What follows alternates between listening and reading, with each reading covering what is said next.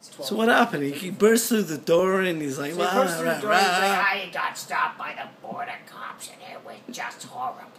And he sounds like Peter Falk. He even closed his eyelids and like that. Oh.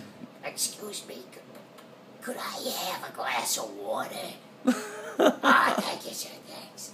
Now, were you there on the night of the August 22nd when excuse me, I gotta take a call from the missus. So that's what he talks like. It's like Peter Falk. Like crazy Peter Falk. Not even logical. So he goes on, and then he takes off. He takes off for over an hour. I sleep, knowing full well that he's going to return. But still, I sleep.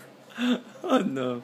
Being a nice and respectable older gentleman guitar player that I am, I decided to let the bass player sleep when he returns, so I persuade him that we should maybe leave the room for a good couple of hours just to give our bass player some much-needed rest. Oh, yes. Bless you. Thank you. We were looking out for you.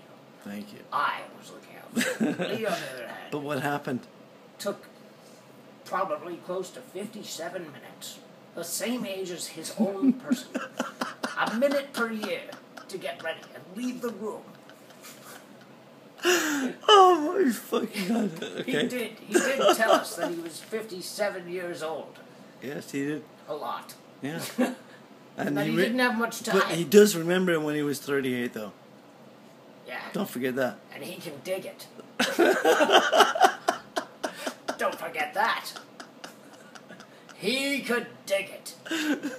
Oh, it's a good thing the show's over, because if this mic was on right now, I'd be fired.